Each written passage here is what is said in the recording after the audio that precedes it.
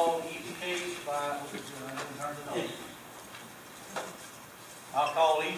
by case number and case name. Staff will come to the lectern. They will present the application to us. After they have presented the application, there will possibly be questions or discussions among the board members to staff. Once we're satisfied, we understand that portion of the presentation, then I will open the floor for anyone here that is in support or the applicant would like to give us any additional information. Once the applicant or whoever may be in support has given us the information they'd like to take under advisement, there could be questions, discussions among board members. When we have heard from that side, then I will ask if there are any persons here in opposition or have questions about what is being asked. In the essence of the time, we have multiple people here. Please have one person or a couple of people at the most come to the lectern, give us your name and address for the record, and give us the opposition or questions that you would like answered. I ask that instead of having a lot of folks come up one after another and give us the same information 3 and 4 and 5 times, if you feel like you have information that has not been presented to us that you feel is pertinent and would like us to talk about it, please come forward. If you've already heard your concerns aired, please don't stretch us out by giving it to us again. Once we have heard from opposition, there will probably be questions and or discussions among board members. Once we have heard from both sides, we normally will render a decision here today. However, it is in the bylaws. If we feel like questions have not been answered or parties need to talk to try to resolve issues, we do have the authority to postpone action until the next regularly scheduled meeting. If you have not signed in, I know you've heard us say it several times, if you've not signed in the back, please sign in for us so we'll know that you're here. The first case is a Lowndes County case, VAR 2016-02, Coventry, 4052 Mulligan Road. Ms. Carmella, you have the show. Good afternoon, everyone. My first case before this afternoon is a request for a variance. This will be a residential subdivision consisting of about 36 lots off of Mulligan Road. The developer is requesting 2 variances to our plan development requirements. Plan developments are master plan developments. Basically, you get the zoning and what you're proposed to do, that's what you're stuck with developing. In this case, our plan development requirements have a set of standards, and the developer is requesting variances to 2 of the standards. The first standard is to the location of plan developments. We require plan developments to be located off of collector or arterial road systems, which are your more busier roads. And Mulligan Road is considered on the thoroughfare plan as a local residential street. According to the county engineer, Mulligan Road functions as a collector road. It connects Bemis to Old Pine Road, and the traffic counts along that road qualifies it for a collector, but it hasn't been placed on the thoroughfare plan as a collector, but we suspect that in our next update.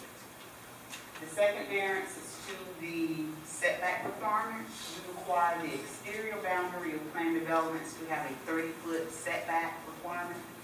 Initially, the applicant was requesting a 20-foot setback variance, but he has since reduced that and is now requesting 24 feet, which staff can support. With both variances, staff felt very comfortable with recommending approval, and ultimately has recommended approval for both variances. Any discussions, any questions from anybody on the board?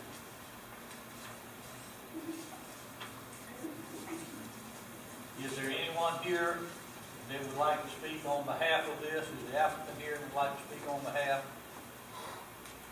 Is there anyone here in support that would like to speak? there anyone here that has opposition to this request, or anyone has questions about what is being requested? I have a question, sir. Please come to the lectern and give me your name and address for the record. My name is Kenneth Manuel. I live at 3555 Turkey Trail. Directly west of this wonderful land development, you can call it.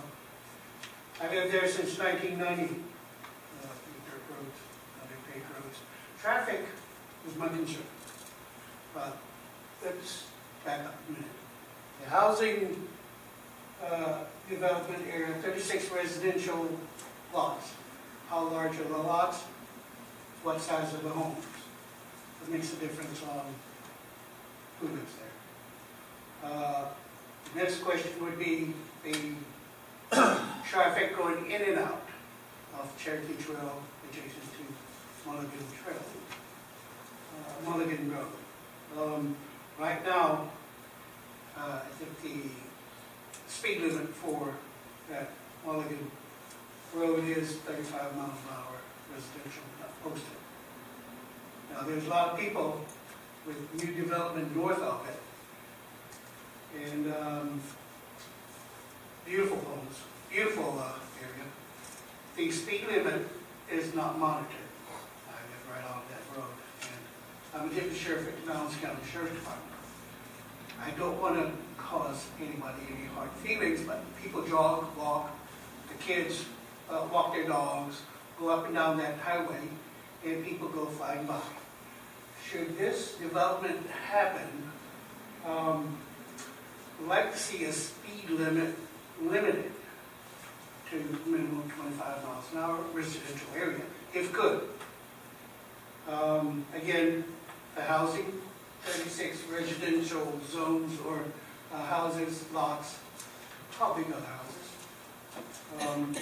What kind of price range are they going to be in? Impact be various for people living in that area.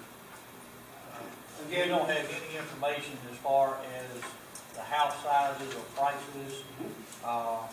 It apparently will pass the code for that area as far as lot size and house size, otherwise we wouldn't be here. Understood. As far as the question of traffic and fast traffic, that would be something that Lowndes County Engineering would have to address as far as changing speed limits or contacting the county commission or whoever handles that. That would not be something that our board can handle. Okay. If it is granted, my suggestion would be to touch base with Lowndes County Engineer to start with and request the procedure to have the speed limit adjusted or verified or whatever they may need to do for that. Very good, sir. Thank you. All right. Is there anyone else here? Sir, did that pretty much answer the questions that you had? Right now, yes. Okay. Any other questions? Any other opposition? Anybody have anything to say? Ms. Carmella? On the setback, is there anything unique about this property that would make it special by that setback? Is there something that they can't, or is it just because they want to fit this many lots on? Basically, they want to, fit that many lots. We can, without a variance, grant an administrative waiver of 6 feet, which is right at 24. So this would be within the bounds of what you could do administratively? Yes. Any other questions? Any other discussions?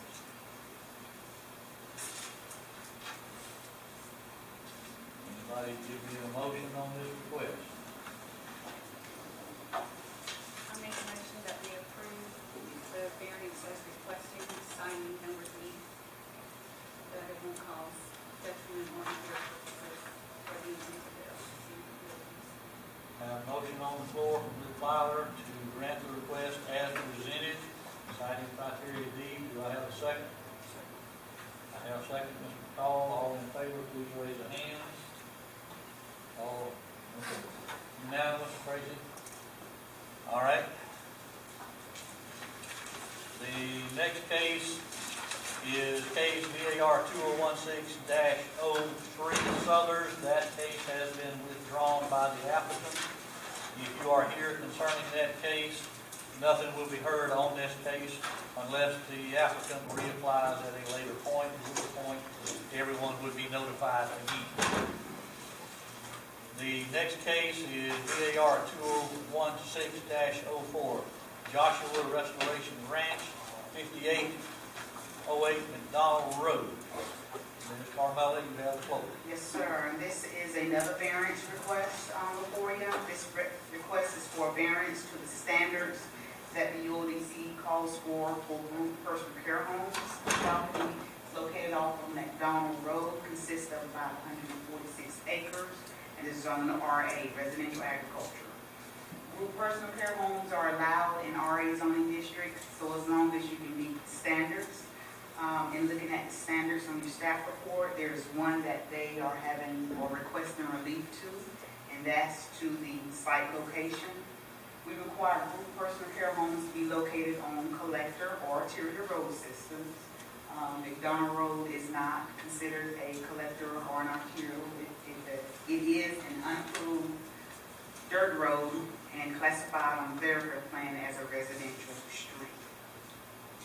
Subject property is located in a rural area. Our character area is rural residential, which consists of large estate-type lots. Staff looked at this. We did have some debate about this request, and basically it boiled down to whether the use was appropriate for this area. We didn't see anything that stood out that, would be a negative effect to this area, and we ultimately recommended approval of this request.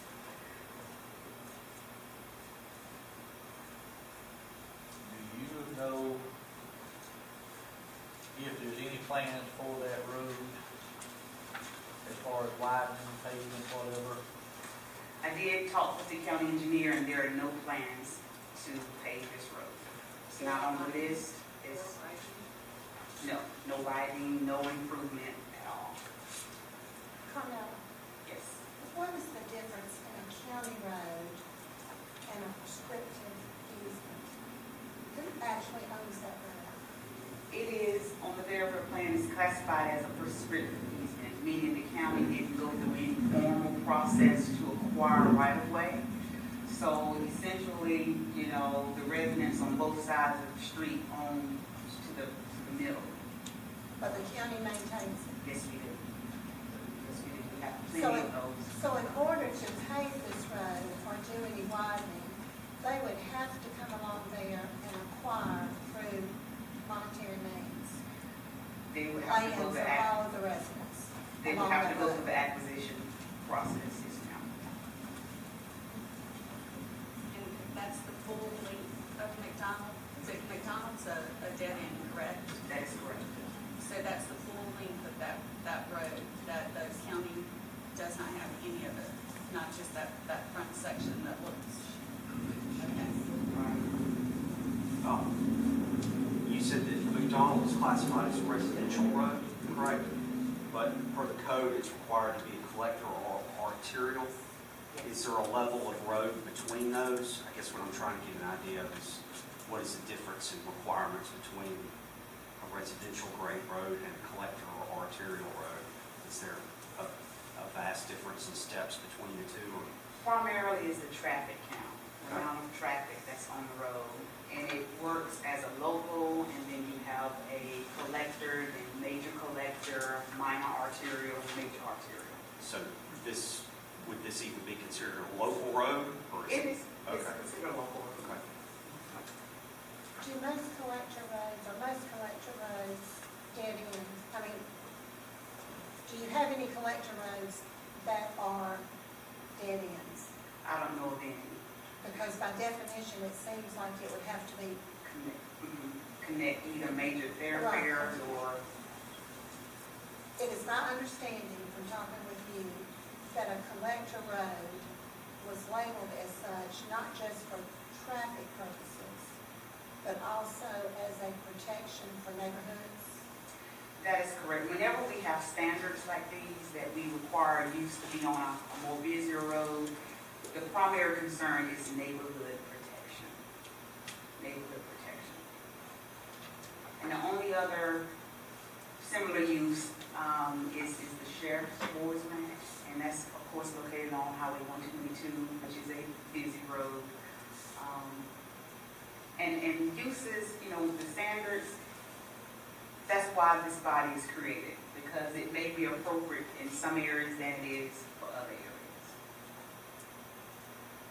And our concern is not the zoning itself for the home. It's zoned in order for them to be able to put it out there. It's simply because of the road. That's correct. And per the zoning, this is 144 acres, I believe, being considered. It's about 146 acres. So they could go and put multiple homes like this out there on that property.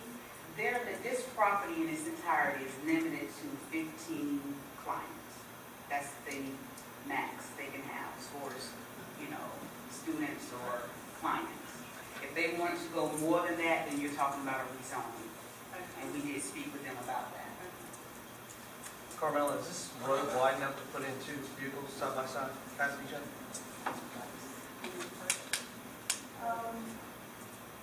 It's possible. It's I'm possible. just asking for EMS purposes, 911. Yeah. That was my concern on a dirt road, but it says that here that planning, zoning, engineering, utilities, board of health, fire rescue, and inspections all said, okay, no concerns. That's correct. So, And I raised that question during our discussion, you know, safety, EMS, even fire after a trucks. rainy like we had this weekend, the fire truck's still gonna be able to get down the road okay. According to the fire department, they were Okay. okay with that. Any other questions, any other discussion? I'd just like to make a statement. I don't know about the rest of the board, but I personally went out there today, and I would hate to know I had to pass the fire truck, because one of us would have been in the ditch. It's tight. Any other questions, any other discussion? Thank you, Carmel. Anything from the applicant? Yeah, we may want to let, because I know everybody's got a lot of questions about what the actual program is. I may just want to let them go first and then kind of answer. Or do you think it'd be better if I just do it?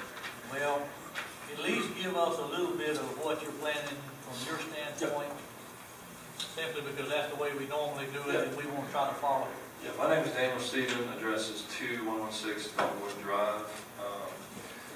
And I've been the liaison for Mr. Barker, I work with him, I know professionally and personally, but I've been the one talking with the potential buyer of this property, Diane True, who is the CEO of Joshua Restoration Ranch. And I think there's been a lot of things going around because, you know, I think some people have said, well, it's kind of like Boys Ranch, kind of like this or that.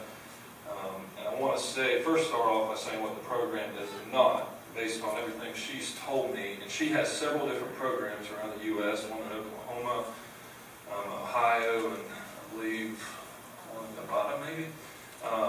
There is a program that specializes in drug rehabilitation with veterans coming back, those who struggle with, you know, addictions and everything because of the war. However, that is one in Oklahoma. This particular program here in Georgia, and this is based on what she's told me, what it's designed to do, is to take kids between the ages of 18 and 20, and from the foster system who, you know, either come from bad situations, don't know what they're doing in life, don't know where to go, and it's designed to bring them here for 6 months, boys and girls, and teach them how to work, get them plugged into colleges, get them plugged into churches, because this is a faith-based program, teaching the Word of God.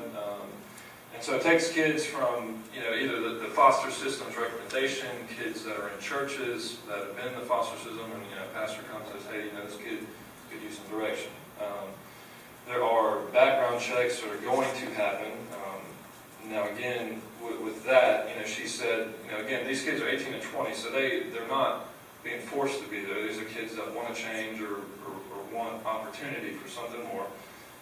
They do go through background checks, and if a kid, comes there, and this is based on what Diane's told me, and he's had a severe past, recently got off drugs, or had criminal activity, he will not be accepted to it.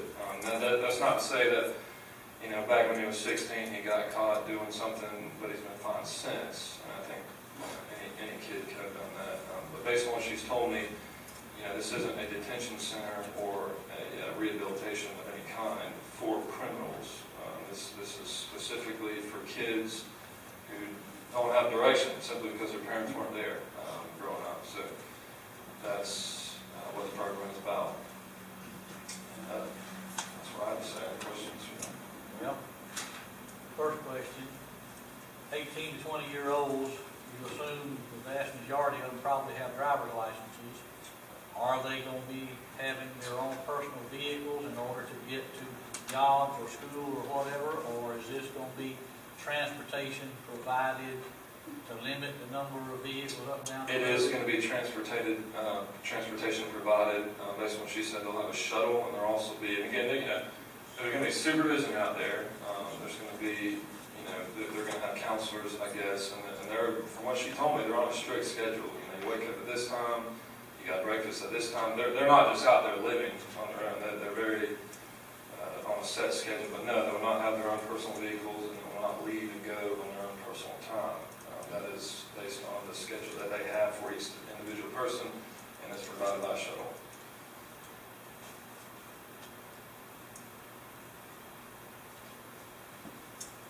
So Is there a possibility that I would have liked to have been able to ask this lady some questions? Because you're not going to be able to answer all the questions that I feel like the board has. Right. I'd like to know the success rate of this. There are a lot of questions. How many supervisors are going to be there? You've got boys and girls. Are y'all building a new facility, or are you using something that's presently already there? She wanted to build a bunkhouse, and again, under the current, zoning, it's allowed 15. So I think she was going to, have 5 girls, 5 boys. And what she mentioned to me was having 5 full-time staff out there as far as supervision. There's probably a cook out there, counselors, but that's what she had mentioned to me was 5.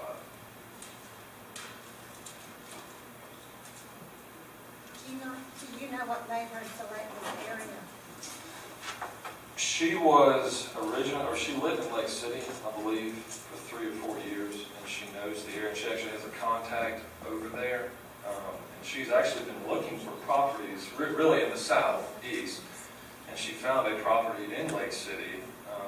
However, I think from what she told me, the price was a little too much for what it was, and then she started looking for properties around the North Florida, South Georgia area, and then this one came up, which it's a great property.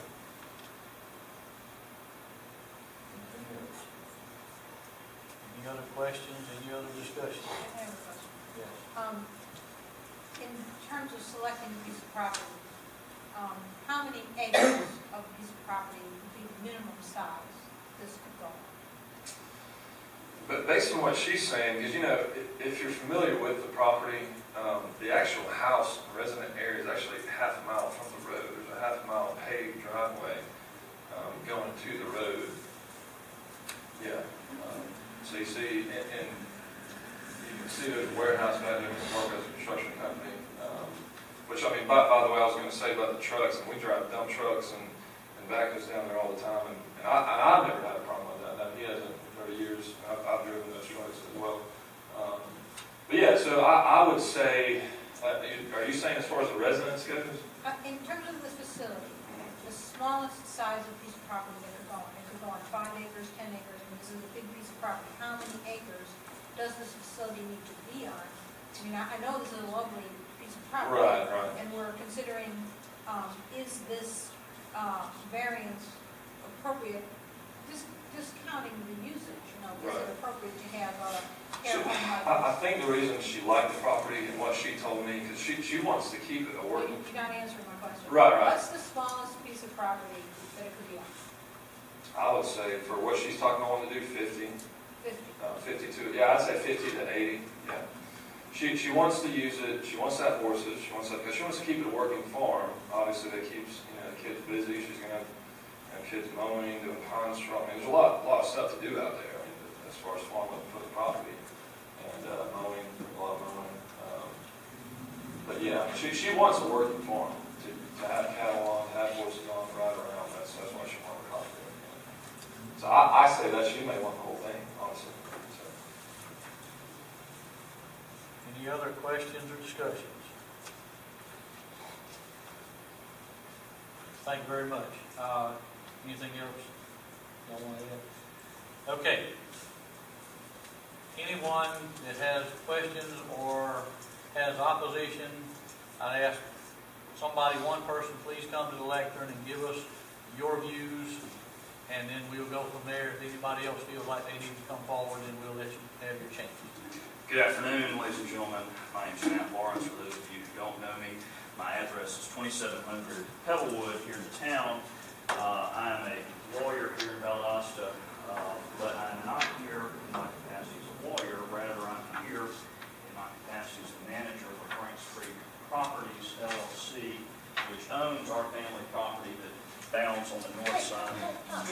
Oh, I'm sorry. I apologize. I'm sorry.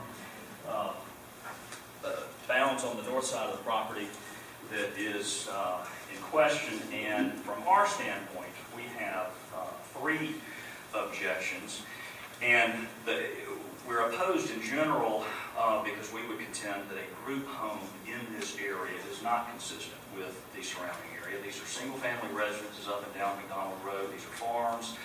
There's nothing similar to any type of group care facility, and that is not to speak to the merits of it. It may be a very good plan. This is just the wrong place for it. And the second point is, and this is, I think, what a lot of your questions were addressing, is that McDonald Road is not a suitable road for this to be placed on because of the increased traffic counts. And something that I did not know until Carmela spoke is that I even question whether the board has the authority to make the change, considering this is a privately, it sounds like it's a privately owned road. Even though the county maintains it, if all the property owners own it to the middle of the road, the board may not have the authority to make that variance request or make that change. But assuming that it does, if you'll follow along with me in what I've provided for you, there on page 1, you can see what the ULDC requires this to be, and it requires it to be on a collector or arterial road. And if you flip over to the next page, and I'm sure you know this, the ULDC adopts the Lowndes County Thoroughfare Plan, which has a definition for what arterial and collector roads are. And you can find that on beginning on page 4. You can see the highlighted portions where it says what an arterial road is and what a major collector road is and a minor collector road is. And first of all 3 of them are paved roads. That's the most important thing. As Carmela said, this is an unimproved dirt road, and you'll see the pictures in there in a minute.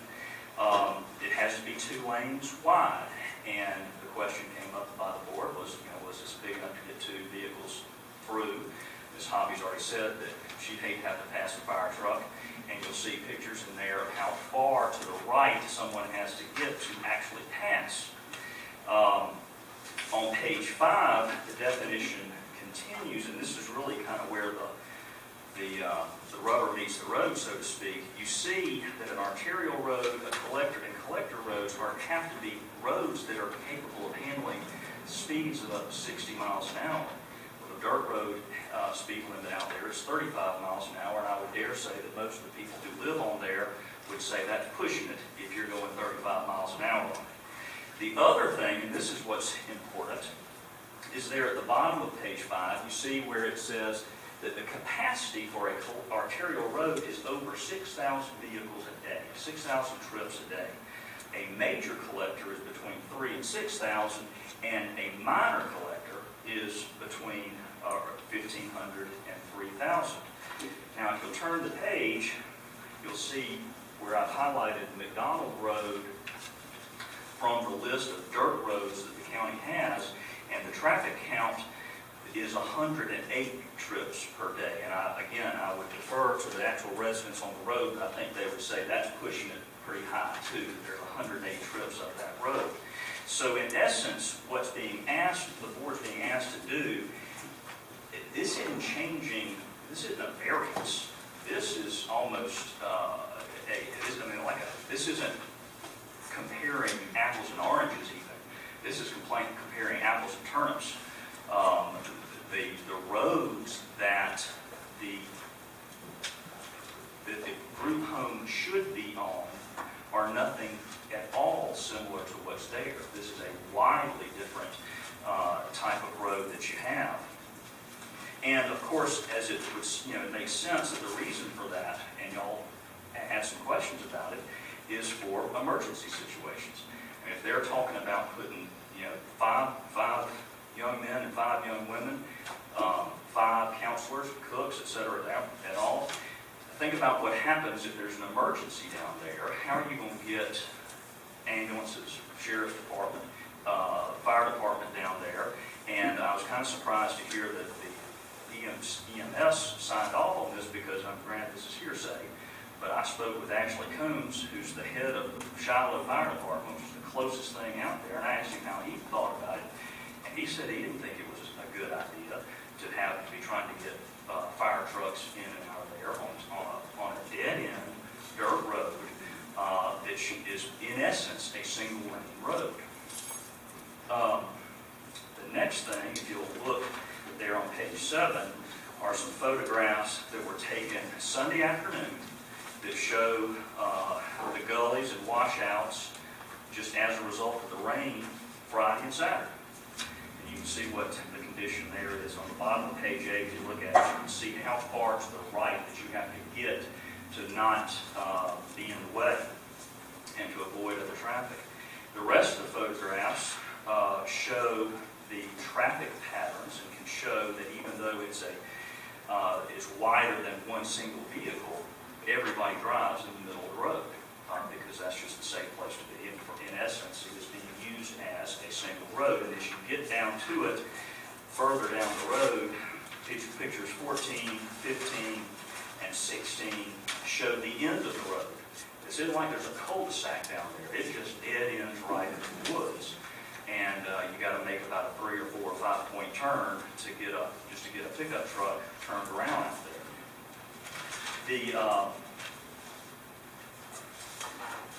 The bottom line when you get to all this is that, as I said, as I pointed out, what the ULDC requires is a paved road for this to be done. What this is obviously a dirt road, and you're being asked to go from give a variance for a road that at a minimum is 2 lanes, paved, and has a 55 mile an hour speed limit on it, to a dirt road, 35 miles an hour, single lane, with 1/15 of the traffic count on it.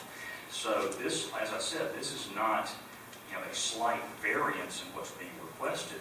This is almost, in all practical purposes, sort of ignoring what the ULDC requires and what the thoroughfare requirements require. So, with that in mind, we've just asked that y'all respectfully consider the opposition to it, as I'm sure that you'll consider the proponents of the change. Anybody, any questions? Any questions, anybody? I was just going to ask, I don't know if you know, or maybe Carmela knows, or somebody, how often is this road maintained? I'm sure Mr. McDonald or somebody can say, I do know that I think this past Thursday it was graded, but I don't know how often that's been done. Still needs it. Okay. How much property are you actually representing crossing on the north side? 350 acres.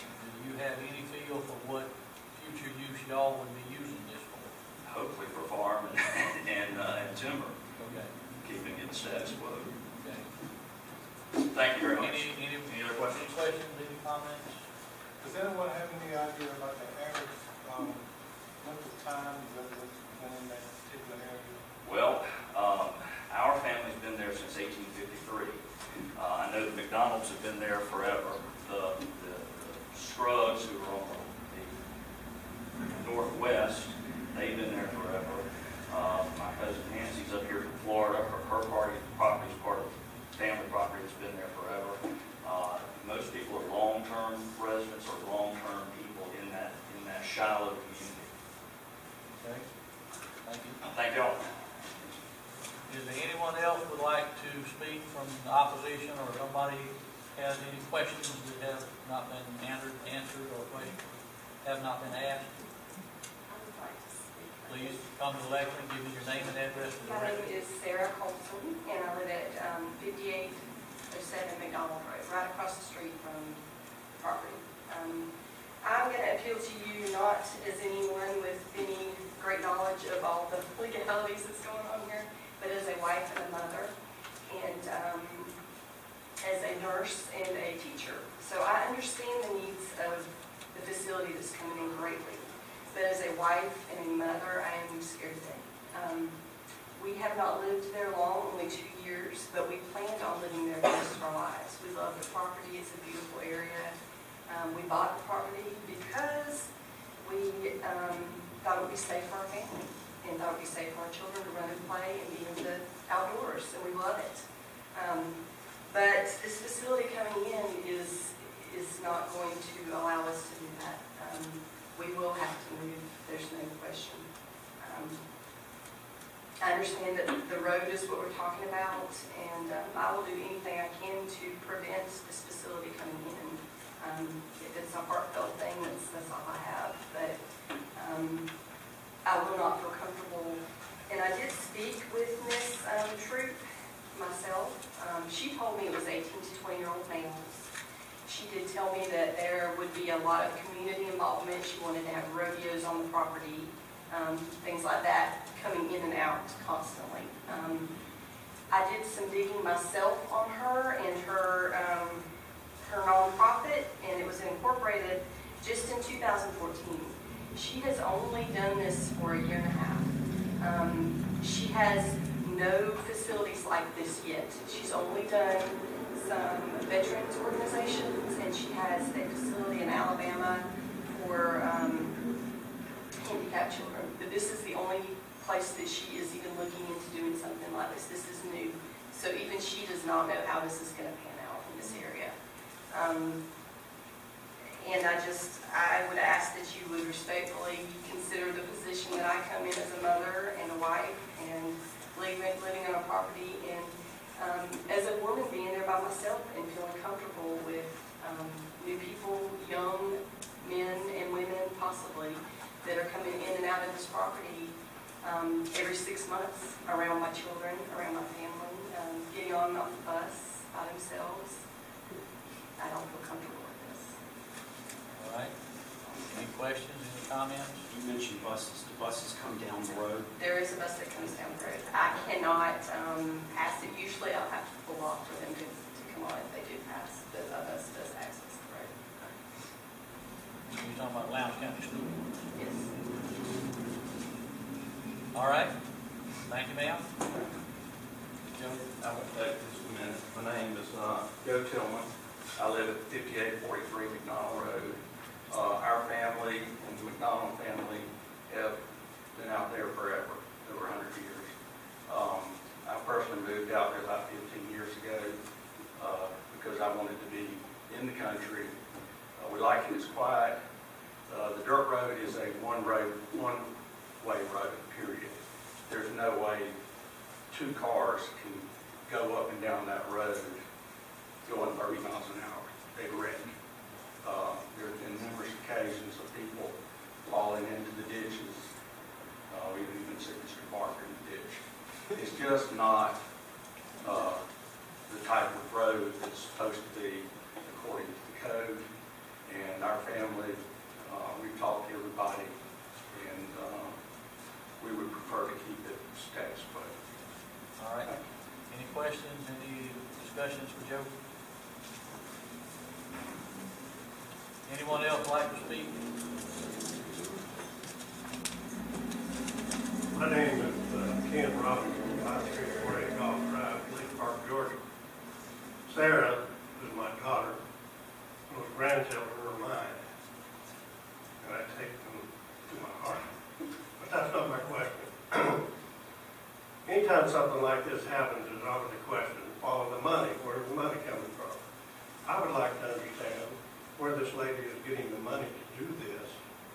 Where's it coming from? What will support those children or young people at this level? It's a grant funded from private investors. Private investors or taxpayers? Private investors. Are you sure? Positive. That answers my question. All right.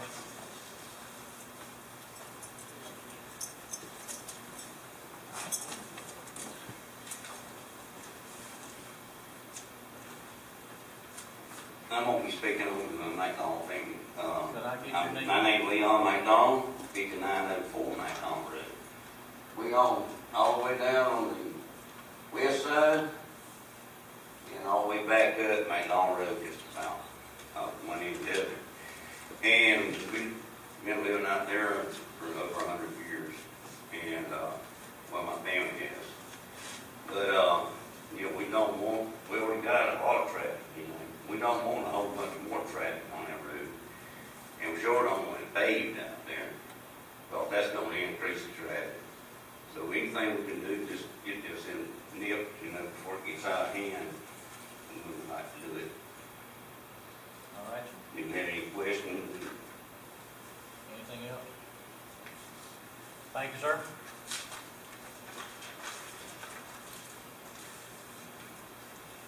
Anyone else before we talk about this a few minutes?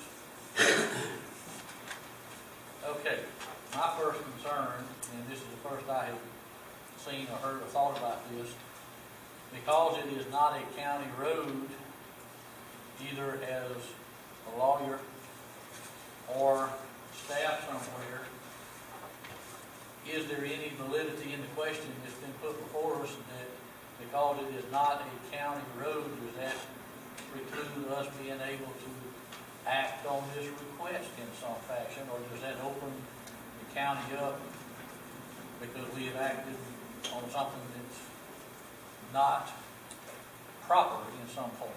Yes, sir, and what I did. Where I'm going with this is, I'm wondering if we need to consider postponing for 30 days or whatever till the next regular scheduled meeting to make sure we're on good solid ground on this before we act, whichever way we might act. Right. I did contact the county engineer, and he says, yes, the county has authority on prescriptive easements. We maintain it.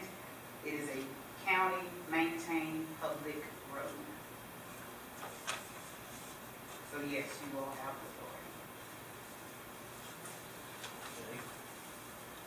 Okay. Any other questions? Anybody want to put something out? I have one, Mr. Carmelo. Currently, the zoning that is on this property already, could the Barkers sell it in 5-acre lots? Actually, the RA zoning will allow 2.5-acre lots. So potentially at the 5 acres that are, at least most properties out there, minimum of 5 acres, another 29 people could be on this road versus 15 that is being proposed, is that correct? Without Yes. any rezoning at all done. Well, looking at the map, that entire road, with the exception of the dead end, is RA, 2.5-acre minimum. And At the dead end is R1 zoning, which will allow for 1-acre lot size. so another than 58 people could be living there instead of 15, if they so chose. Carmela, if they develop this into a subdivision with 1 or 2.5-acre lots, would that bump it up on the list for the county to pay? Actually, the county, with the creation of an least 5 additional lots on any given property, the county engineer will require paving. With this, if the potential buyer of this, once they buy it, can they, what is the minimum acreage that this type of facility can go on? Could they buy it and then subdivide it and build more of these facilities on the subdivided lots? They'll have to ask for a variance, of course, because the roads, still classified as a local road. Right. I thought you had said that originally. I had thought I had kind of asked that question, maybe I didn't make myself clear. So this 146 acres, they can add simply by dividing the property, they can add more of these types of facilities to this property? They can if a variance is granted. Okay. For each time For that each they time they do this. Yes. This variance would be for this particular use only.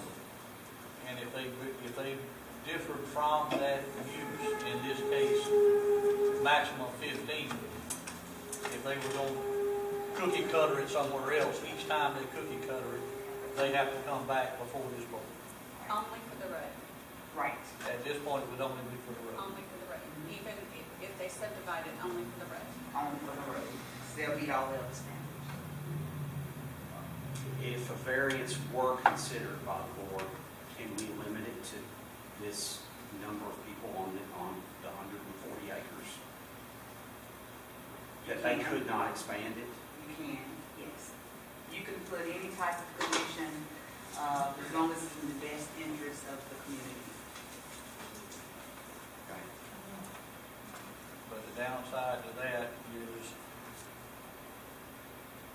whoever owns the property could feel that we erred in that judgment and then want to sue to overturn it so that they can do other things with the property, correct?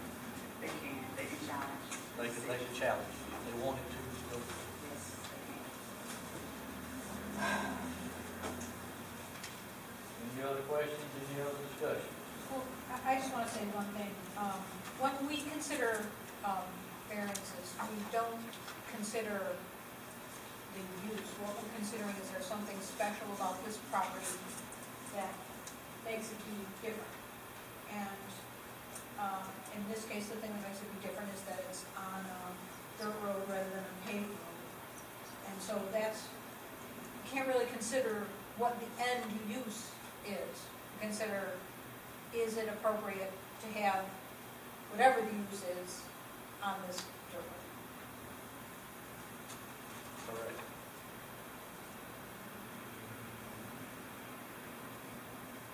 Any other questions, any other discussions?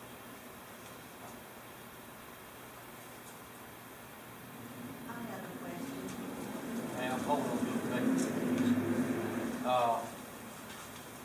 Well, okay, one question before we get too far off track. My name is Linda Guy. I live at 12 Farmington Court, and I'm here as a Lowndes County taxpayer. And my question is, if there's only 15 children there, and it takes 100 acres per child, and if that's only benefiting 15 children, and someone's paying that much money for that piece of property, they're planning on doing something else with that piece of property. It isn't logical what's being brought up. Well, that is not something that we really take into consideration here and now. But for the use of the road it is, and for that variance it is, because even if you've got these children there, most of them are under state programs. They're under DPACs. Even though they're 18, they're under some type of program. And each one of those children will have a caseworker to travel that road.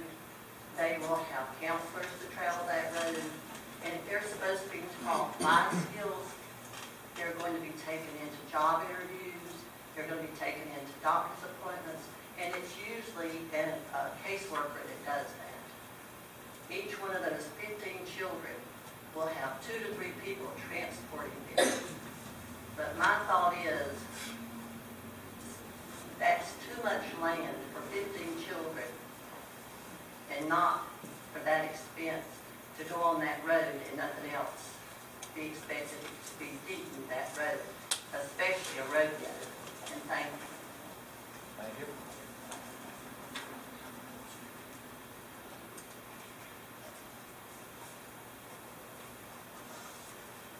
Any discussion, do we feel like, anybody feel like we need to consider postponing for more information potentially?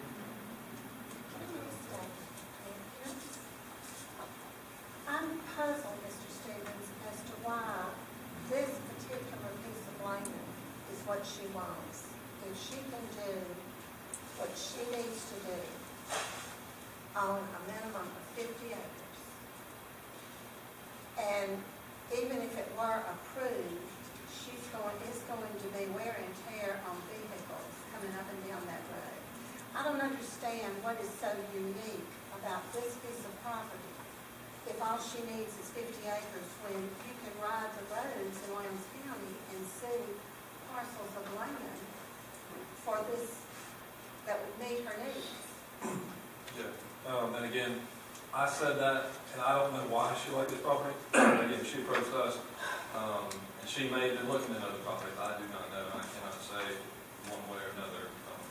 All I know is, that we're here now because that's what she wanted to do. And again, I don't know how the board feels, but I have a lot of reservations about getting my answers through you. It almost becomes hearsay instead of being able to talk to her directly. If this is such an important project, why isn't she here?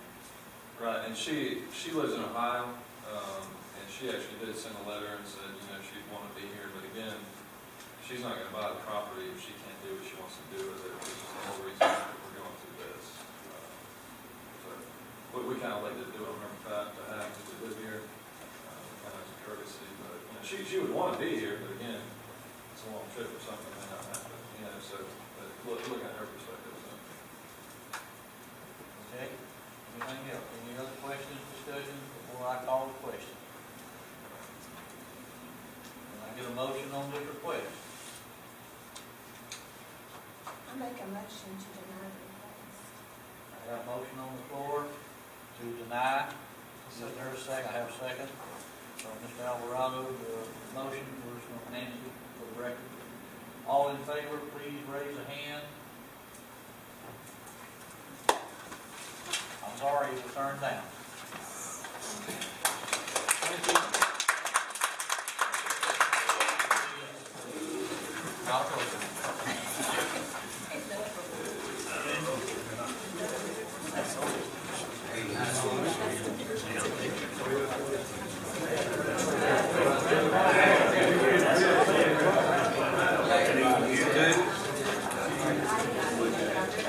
Okay, we'll give everybody a couple of minutes to get out. We still have another case.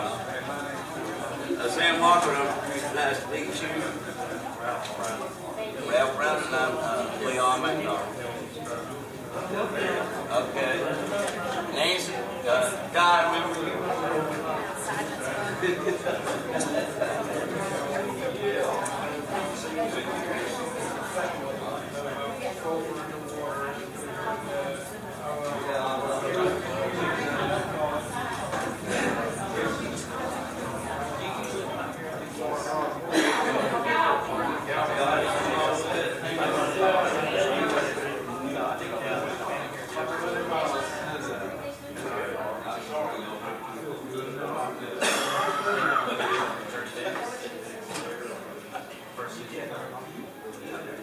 Okay, we have one more case and a little bit more business to tend to. The next case is VAR 2016-05, N.L. Bassford Jr., 4400 Meadowbreeze Court, and Meadowbreeze, that's 4400 Ivydale Court.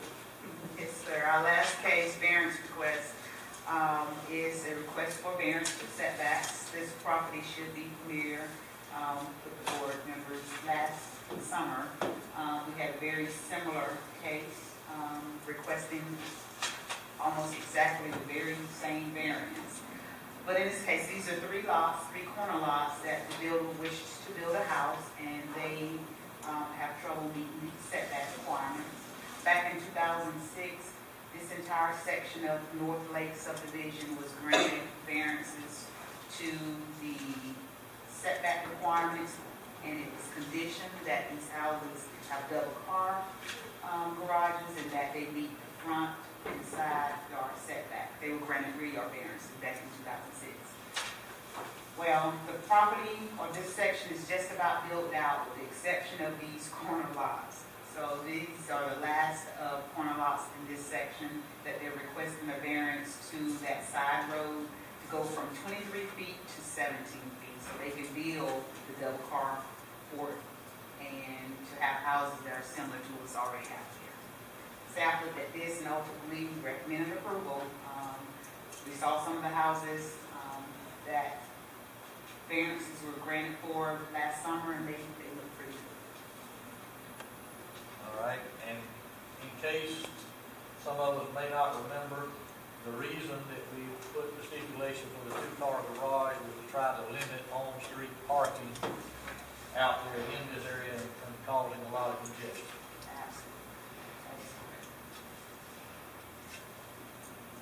Is anyone here in support of this application? Would you like to speak?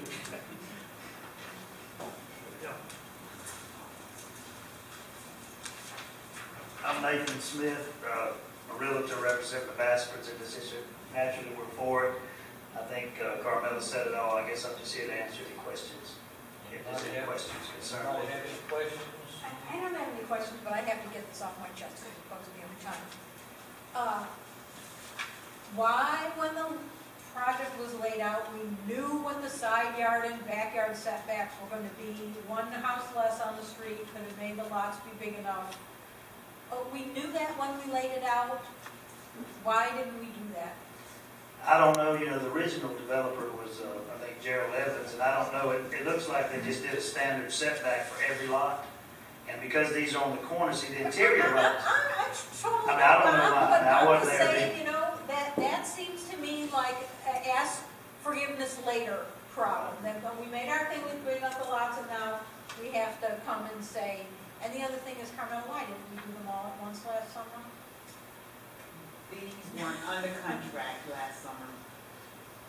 They could have gotten married on them all at once. It was under contract at all. Well, that's right. A lot of times, the owner doesn't want to, spend all the money until there's a need, until somebody wants to buy it because there's an application fee and all that. I don't know. Carmela, you said this is almost exactly the same request. What's different this time over last time? There's no difference.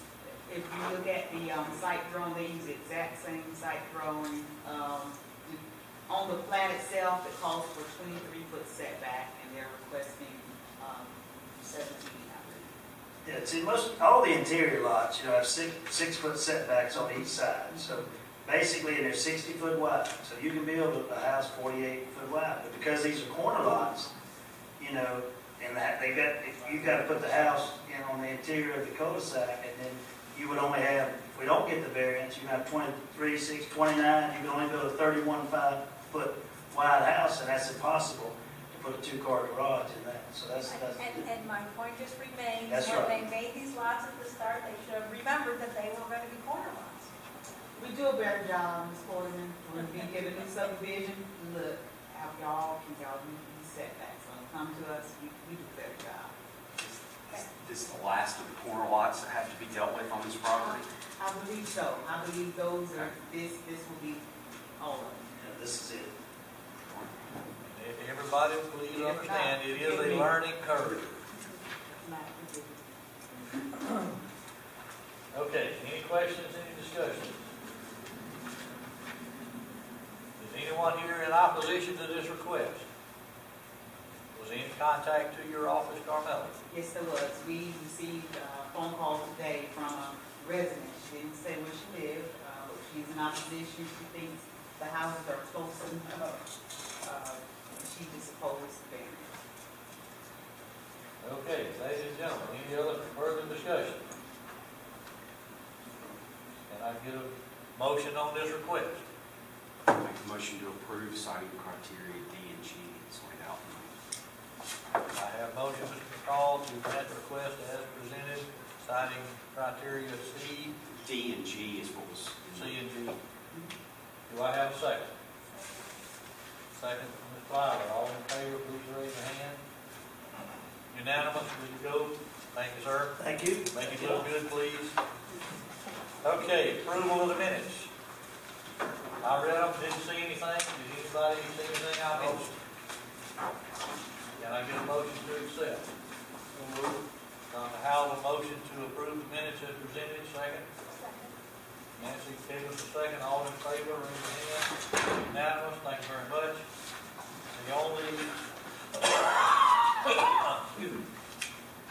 any new business, any old business that we need to talk about other than the IDs, which I'm gonna talk about in just a second.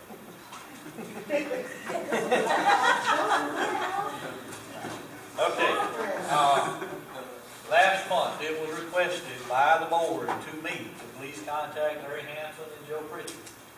I contacted each one of them and talked with them and explained that I personally apologize for the fact that all of the discussions originated with badges, not ID of some kind.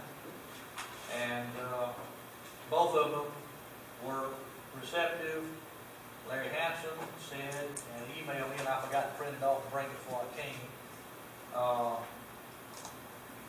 Chief Childress has the capability, or some other department, whatever, to make a little thing, a little plate, and it will have your picture on it. It will say Valdosta Zoning Board of Appeals volunteer.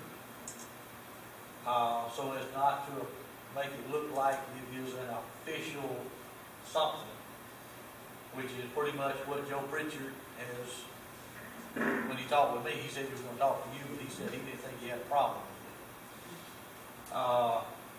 Originally, they were talking about they would have a 1-year life, at which point you would have to go and do it again. And my only suggestion is, if we're going to do this, that we get it for the term of the person, instead of having to go every year and get it renewed. It would be for your term, and if you were reappointed, then you would have to get a new one at that point. And that's where we stand right now. So, staff would just work on getting pictures of you all at a headshot. Do it today. Kids. Young at heart, young at heart. Okay. Thank you. So at this point, I think it's doable. We just will have to push a little bit more and make sure that everybody is on board, which right now appears to be on board. Any other business or anything we need to talk about? Ladies and gentlemen, thank you for your assistance. We are adjourned.